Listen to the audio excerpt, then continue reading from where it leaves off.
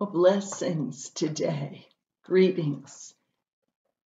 Today we're back in those Hebrew scriptures again. I love the stories of what we call the Old Testament. They testify to us of some of the goodness and the power of God. Now, yesterday I recommended that you begin any kind of venture that is difficult. I called it a spiritual battle, that you begin it with praising God. Now, if you're not used to doing that, you may have said, what do I say? I don't really know how to praise God. Well, in the scriptures of the Jewish people, we have a man who was so good at praising God that he wrote dozens of songs that we have in the book of Psalms. His name was David.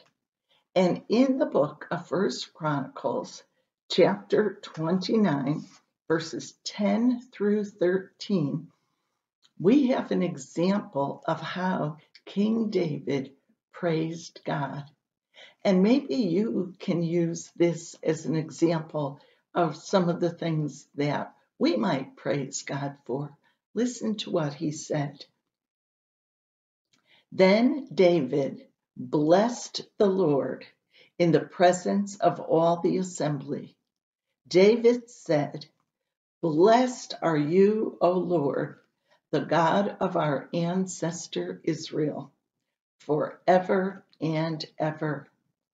Yours, O Lord, are the greatness, the power, the glory, the victory, and the majesty. For all that is in the heavens and on the earth is yours. Yours is the kingdom, O Lord, and you are exalted as head above all. Riches and honor come from you, and you rule over all. In your hand are power and might, and it is in your hand to make great and to give strength to all.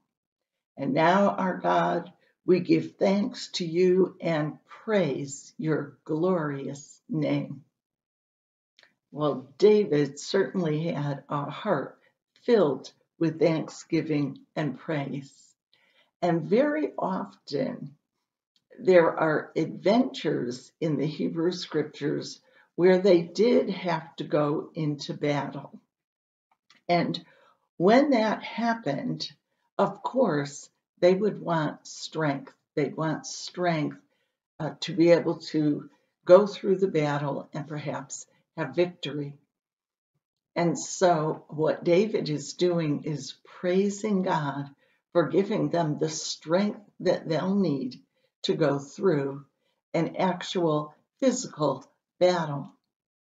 Now, I would suggest to you today that most of us will never have to go through an actual physical battle, although I know that some of you who watch these videos have served in the military, have served in Vietnam and Afghanistan and Iran, other places where you have had to go into battle.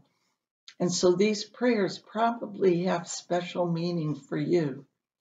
But for those of us who have never experienced that firsthand, we do know that sometimes we battle with temptation, we battle with addictions, we battle with bad habits that we've developed.